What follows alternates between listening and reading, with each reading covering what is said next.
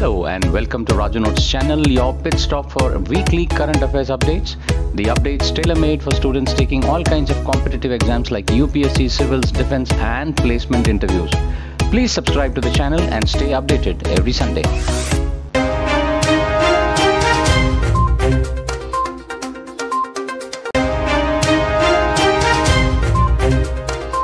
Responding to spate of gun violence in American schools and communities, Ohio Republicans have offered two-pronged approach: guns and money.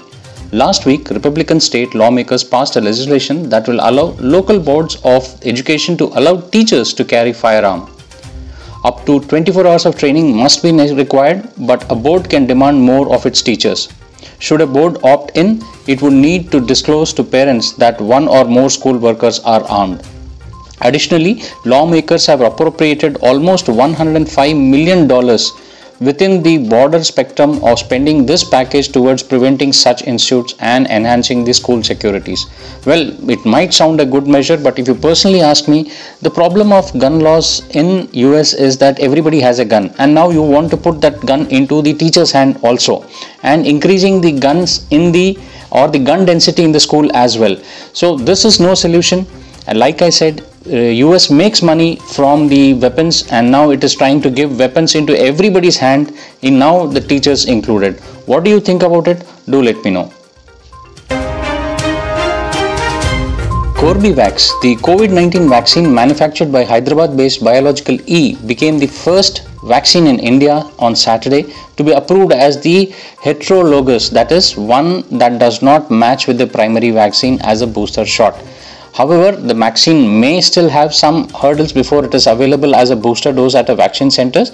The approval of the heterogeneous use of Apex drug regulator, that is the DCGI, Corbevax can be administered as a booster dose to those aged between 18 and above 6 months after administering the second dose of their primary vaccine, that is Covaxin or Covishield. That is, for example, if you have taken 2 Covaxin or 2 Covishield, now it is possible for you to take this new vaccine. However, before it is being administered, it still needs a nod from the National Technical Advisory Group on Immunization, also called as NTAGI. That is the highest body of the experts that evaluates data on the vaccine before they are included in the national program. So let's wait and watch for this report to come in, and probably thereafter you can take this vaccine as your booster dose vaccination. This week, the Defense Ministry said that India had conducted a routine user training launch of its nuclear-capable Agni-4 missile on Monday, reaffirming the credible minimum deterrence capability. Credible minimal deterrence capability is a word what you should use in your exam and in the interview. And you should know that Agni and Prithvi are the country's 2 main nuclear missiles.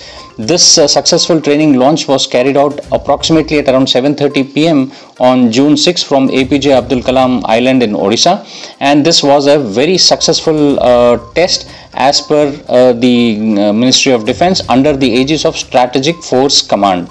So Agni-4 is an intermediate range ballistic missile with a range of around 4,000 kilometers, developed by the Defense Research and Development Organization DRDO, and it can carry 1,000 kg payload and can go as high as 900 kilometers. So basically this is a deterrence against China, and amidst all the world crisis happening, we have just given a subtle warning to China that we are ready with this kind of weapon system also.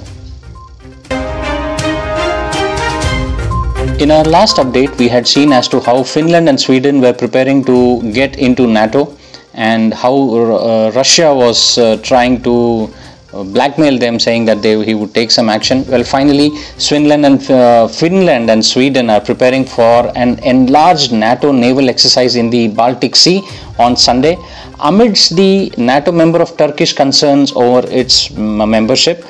NATO's fortnight-long Baltop 22 is being hosted this year by Sweden, with the Finnish Navy and the Air Force also taking part in it. Military leaders have suggested that it's no coincidence that NATO military drills is larger than the previous year's exercises, wherein about 45 ships and 76 aircrafts of 16 nations are participating in this. exercise. Both Sweden and Finland have reversed their traditional policies of neutrality by making bids to join the 30-member defensive alliance of NATO following Russia's invasion into Ukraine. As of now, it is still pending because the bid has been blocked by Turkey, and it said that it is giving undue advantage to people. So we have discussed this earlier. Let's see how does this particular topic go forward in the near future. On 1st of June, Sri Lankan President Gotabaya Rajapaksa signaled to the group of lawmakers just before they joined his cabinet that he wouldn't be stepping down soon, a move that falls short of a demand from the protesters who want his immediate ouster. Though he has agreed to whittle down his powers when he met the Prime Minister Ranil Wickremesinghe and few others, but he is outrightly saying that he will not step down. The reasons may be many, and but the people are against him. The people don't want him, but Rajapaksa wants to stay and maybe tie out some loose ends. Reasons maybe whatever he might be giving, but certainly this is a sore point in the already crisis-prone Sri Lanka as of present date. An Israeli floating gas production unit arrived in the maritime zone disputed between Israel and Lebanon on Sunday. This prompted and angered the Lebanese government, especially as the negotiations between the two countries on this dispute are still at a standstill. In abeyance for more than a decade, the dispute between Israel and Lebanon over its maritime borders have resurfaced again on June 5th. The Lebanese presidency warned the Israeli government against any aggressive action in the disputed maritime area, and this particular flotilla had come into the area of the Karish gas fields where Israel is exploring, and it is located in the disputed area of 860 square kilometers in the middle of the eastern Mediterranean Sea, where huge gas reserves have been found in recent time. Israel says that is this particular area falls under its exclusive economic zone, and whereas the Lebanon claims that it is in the disputed area, so it has called upon US envoy to come and mediate between two countries and asking him to help him restart talks with Israel. Will Israel look forward to it, or will Israel continue to it? We'll have to wait and watch. But on the other hand, we have discussed last time that Israel was trying to, maintain or bring up its relations with the UAE with a lot of understandings and agreements.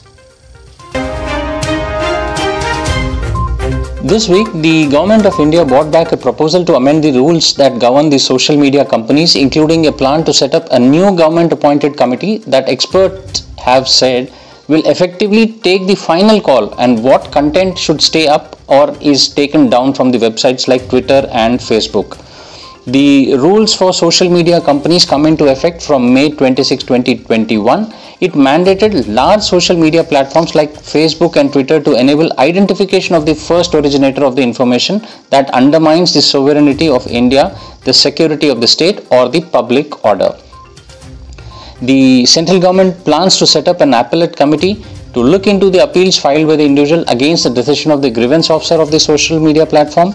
Besides, the panel has to dispose the appeals within 30 days of receiving them, and its decision will be binding on the intermediaries or these large social media companies concerned, according to the notification issued by the Information Technology Rules 2021. Let's see if this is a good step which is happening. Then people will have more say in what these social media platforms have been getting away from.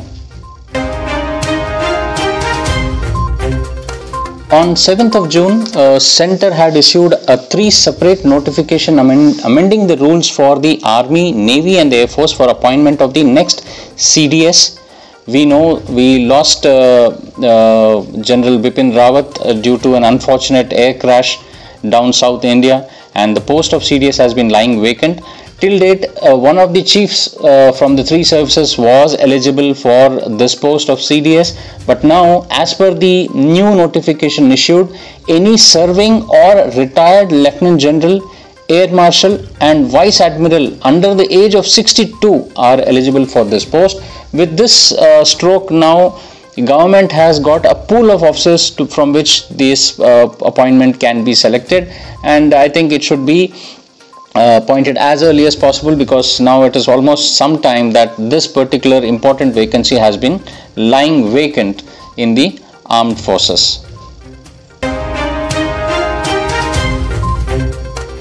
Post the COVID-19 pandemic compounded by the Russia-Ukraine war, the World Bank on 7th of June has said that it's cutting the global growth forecast by 1.2% to 2.9% and has warned of something called as stagflation.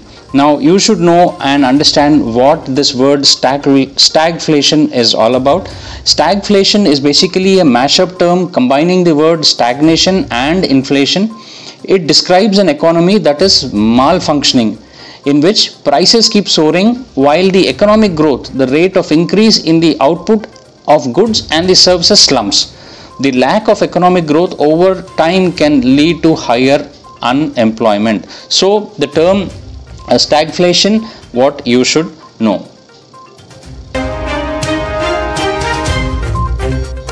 Before I cover the next topic, let me clarify that I have no affiliations to any political things, and I am anti-politics. This basically news is to bring out the facts, and in case you are asked something on this on your interviews, you should be able to answer and to see the position in a very clear perspective without getting biased. Well, we have recently seen one of the political leader pertaining to one party had made some remarks on a religious figure, and she was quoting something which was taken and was blown out of proportions, or not blown out of the proportions. I will not say anything like that, but the question that it was taken away from India and has been made as an international news is what makes a difference to us. Well, this was started with Qatar giving out some kind of marks on India and asking for an apology for something what happens in India almost every day. Qatar is the one which funds the channel Al Jazeera, and you have seen Al Jazeera taking out a hashtag India boycott Indian goods much before this particular thing happened in India. And since Al Jazeera has a global presence, this hashtag started trending, and because of which this particular topic went on like a fire. And now it is said that after Qatar, it is said that almost 15 countries of the OICs have participated in this and have started asking comments on India, for which India has given its reply and had given a snub to the OIC. Yet India has taken some steps wherein I think this political leader was taken away from her post. This is giving out a wrong message to the world. India needs to deal with its own sovereignty, with its own rules and regulations. Anyway, I am not getting into the politics of it, but please understand the overall bargain behind this entire episode as to who is gaining from this and who could be the ones which will enjoy after destabilizing the India. That is a point which we should understand. This I am for sure that this topic will die down by next maybe 5 or 7 days. Nobody will talk about this. Iran has already withdrew his comment and statement, and other countries will soon follow it, and it will be off, because we are living in a multipolar world wherein these Central and the Middle East countries cannot survive without Indian help and support. This is a very clear-cut thing, and let's see and hope that this thing dies down and we don't see such more episodes anytime soon. The United States Army's Pacific Commanding General Charles A. Flynn, who is on a visit to India, has flagged concerns over the Chinese infrastructure buildup near its border with India in Ladakh and called it alarming, and in addition called it eye-opening. He was responding to the questions on the overall situation in Ladakh theatre while interacting with a group of reporters. Well, the Indian and Chinese troops are locked in a tense border standoff in eastern Ladakh since May 5, 2020, when a violent clash between the two troops had erupted in the Pengong Lake area. We had covered this in the last update as to how the second bridge is coming up in the strategically key location of Pangong So in the eastern Ladakh. And this is being done by Chinese so that it could help its military to quickly mobilize its troop in this region. Point again, adding with my previous point, that India is now I must say emerging power, and it cannot be ignored even by a superpower. So just the same US which denied to give us the GPS permissions during the Kargil war, and same US which had been siding with Pakistan all along, is now, without India asking, is making note of such things. So such is the power of economy, and India should focus on its economy rather than the normal small things which we pull us down. And we all have a role to play in this, and we should play our part.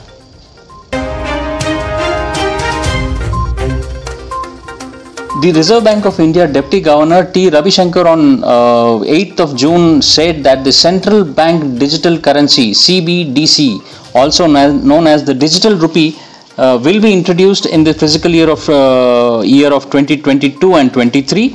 The induction of this CBDC will be a gradual one to avoid any impact on the financial and the banking system, since it's a new thing and people should get used to it. We had discussed, I have a very detailed video on as to how China introduced this last year as EU1. Like the same way, India is also introducing a e-digital rupee. Let's see how it gets into the competition. But let me also add that our economic system, or our way of our financial transactions are happening, is on the global scale as of now. UPI has been a great success, and so is the RuPay card. Recently, Indian government has announced that now the UPI can be added or can be matched to your credit card also. Till date, a UPI could only be linked to your debit card, but now it can be linked to your credit card as well. So good step, and we need to be abreast with whatever is happening around us in the world of finance as well. The next news is a great news. This time, the state-owned National Highway Authority of India has created a Guinness World Record for the longest continuously laid bituminous lane of 75 kilometers in 105 hours and 33 minutes on the national highway between Amravati and Akola district in Maharashtra. This is a superb feat. This feat was carried out by almost 720 workers, including a team of independent consultants who were working day in and day out. And this has been a superb event. The previous Guinness World Record for the longest continuously laid bituminous was for building 25.275 kilometers of the road that was achieved in Doha, Qatar in February 2019, and that task was completed in 10 days as per the Minister, Mr. Nitin Gadkari. So a great news and a great feat achieved by the National Highway Authority of India Limited. Yet another great feat in the terms of medicine happening in the world around this time, which is helpful to the mankind, is that a drug called as dostarlimab. Well, remember this name of the drug, and it is something that a study has found that this dostarlimab has helped to treat rectal cancer, and this has been described as a first time in the history that a kind of a result in a cancer treatment with disease simply vanishing in patients after the experimental treatment. It was seen that the entire cancer has vanished. So this has never happened in our history of whatever mankind. We know that, especially the cancer part. So dostarlimab as a drug which one should be used to this thing. Now, what are the main features of this entire clinical trials which happened? This was carried out on 18 patients, all of them in Manhattan. This patient had a rectal cancer which was locally advanced. That means they had tumor in rectum and some cases of lymph node as well, but not to the organs. The drug was given to this patients for about 6 months and prescribed doses, and at the end of the trial the cancer was checked, and it almost was undetected through any kind of examination, both physical, endoscopic and other, the tomography or the PET scans or the MI scans. It was totally gone. So as per a New York Times, the medicine costs nearly $11,000, or it comes as approximately around 8.5 lakh per dose. So And this particular medicine works by unmasking the cancer cells, which in turn helps the immune system to identify them and to destroy them. So this was inspired by a clinical trial conducted by Dr. Louis A. Diaz Jr. of Memorial Sloan Kettering Cancers led in 2017. And these people though had undergone a previous treatment for the cancer, including chemotherapy and radiation, but they still had that particular things. So it's a great study, and this study was sponsored by the famous drug company called as GlaxoSmithKline. So a great news. Maybe this will lead a way for treating the so-called cancers in future very soon. The presidential elections of 2022 will be held on 18th of July, and the counting of votes, if required, will be conducted on 21st of July as per the Election Commission, which announced these latest dates. The last day of nomination for the president has been set to June 29th. The term of the President of India, Mr. Ramnath Kovind, ends on July 24th, and the election for the next president is to be held before that day. The new President of India will be sworn by July 25th. A total of 4,809 electors to vote in the presidential elections 2022. Here, no political party can issue a whip to its members, as per the Chief Election Commissioner Rajiv Kumar. The President is elected by the votes casted by the Electoral College, consisting of 776 members of Parliament, that is including Rajya Sabha and Lok Sabha, and 4,033 members of the Legislative Assemblies, with a total of 4,809 votes being cast. The value of the votes of the members assembled combined is 5,43,231, and the MPs is 5,43,200, equaling to 10,86,431. The nominated members of either Rajya Sabha or Lok Sabha or Legislative Assemblies of the states are not eligible to be included in the Electoral College, and therefore they are not entitled to participate in the elections. So let's see and who will be our next president. Any guesses? Do comment in the comment section below. This week seems to be a very good news for the field of science and medicine. The next news is, with the world facing a massive burden of the heart-related diseases, researchers in the United Kingdom have developed a new gel that can repair damages caused by the heart attack. The researchers have been able to support the growth of the heart muscles using the gel, showing scope of enhancing cardiovascular treatments. Scientists have long been looking for a way to reduce the risk of this progression to heart failure. However, only 1% of the cell injected directly into the heart have remained in place and survived. The latest research has helped in developing a new gel that can be safely injected into the beating heart and to act as a scaffold for the new cells to grow new tissue. The gel is made of chain of amino acids called as peptides, the building blocks of protein. The bond between the peptide means that the gel can exist in different states. When it's under stress, the peptides disassemble and behave like a liquid, making it ideal for injecting. So a great news this time coming around, and I hope it will help a lot of people who are undergoing the cardiovascular troubles. India on 9th of June formally handed over the 12 high-speed guard boats constructed under the Government of India's $100 million defense line of credit to Vietnam at a ceremony at Hong Ha shipping yard during the ongoing visit of Defense Minister Rajnath Singh to the Southeast Asian nation. And he had handed over this to them, stating that this project was an example of Make in India, Make for the World mission. Mr. Singh added that we would be greatly pleased if close friends like Vietnam become part of our defense industry's transformation through enhanced defense industry cooperation.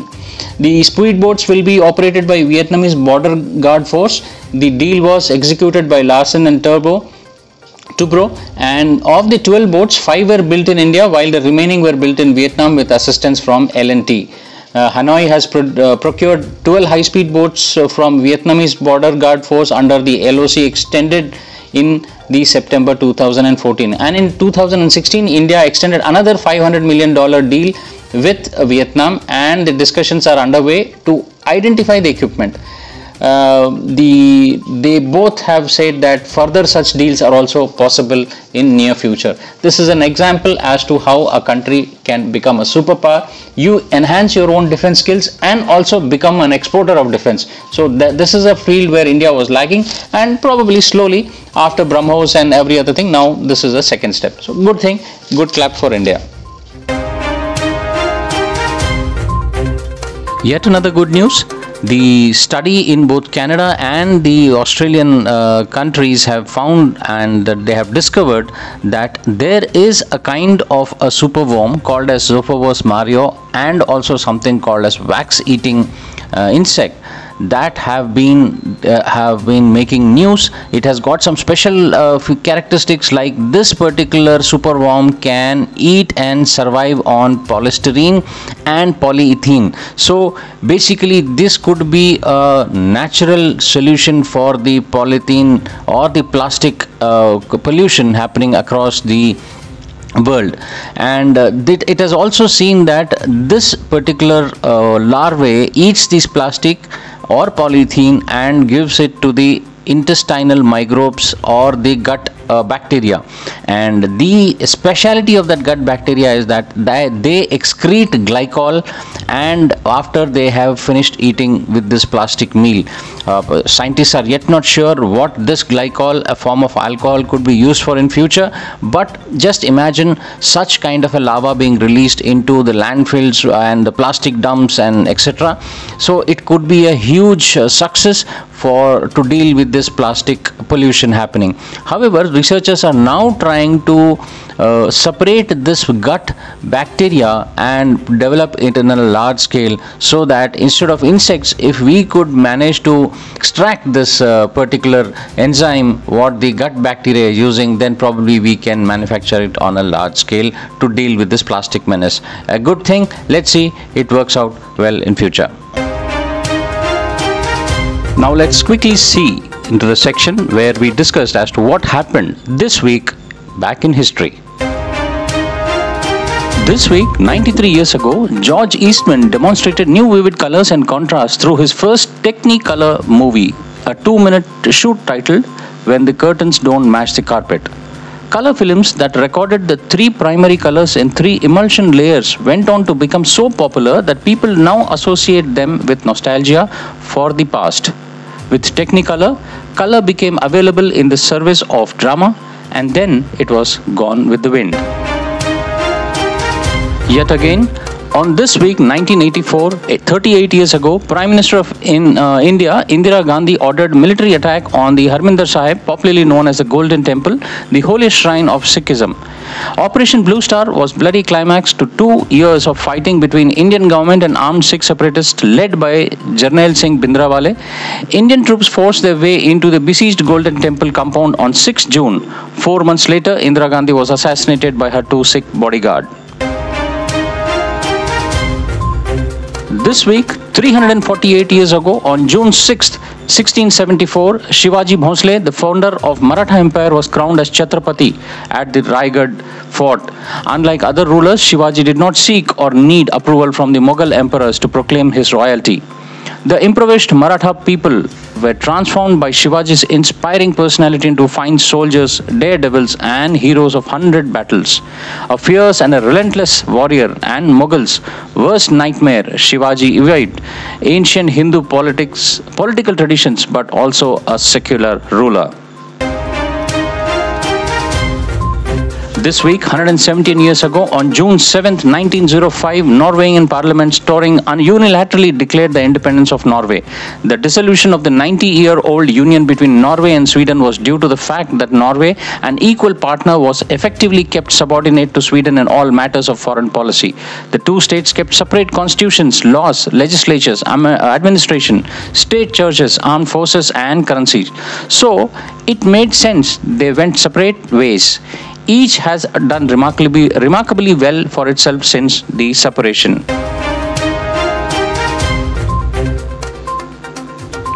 On June 8, 1912, about 110 years ago, Carl Lehmann incorporated Universal Pictures as the Universal Film Manufacturing Company. In 1915, Lehmann officially opened Universal City, the largest film production facility in the world. Universal was part of the Little Five in the early 1920s and is today the world's oldest film studio. The studio has served as a home to many of the most talented filmmakers and the most loved films of all times. This week, on June 9th, 1900, that is 122 years ago, Birsa Munda, Indian tribal freedom fighter, was reportedly dead due to cholera in Ranchi jail. Though he lived for just 25 years, Birsa was seen as Bhagwan, a god by his followers. To reclaim the honor of his forest mother, Munda launched a rebellion, the Ulgulan, and armed merely with arrows and spears, put up valiant resistance against the British rulers in India. It is believed that British poisoned Birsa. Also this week, on June 10th, 1967, about 55 years ago, the Six-Day War between Israel and its Arab nations ended with United Nations brokered ceasefire. When Egyptian leader Gamal Abdel Nasser threatened to destroy Israel, the Israelis accepted the challenge. Syria, Egypt and Jordan had underestimated the military strength and the cunningness of Israel. Surprising even itself, Israel took just 6 days to destroy 3 Arab armies and double the territory. It is one of the greatest wars fought in the history of this planet. Well, that's all friends for this week's update. See you soon next Sunday at the same time. Do subscribe to the channel and pass this channel to the people who might benefit from this kind of an update. Thank you. Stay safe. Bye-bye.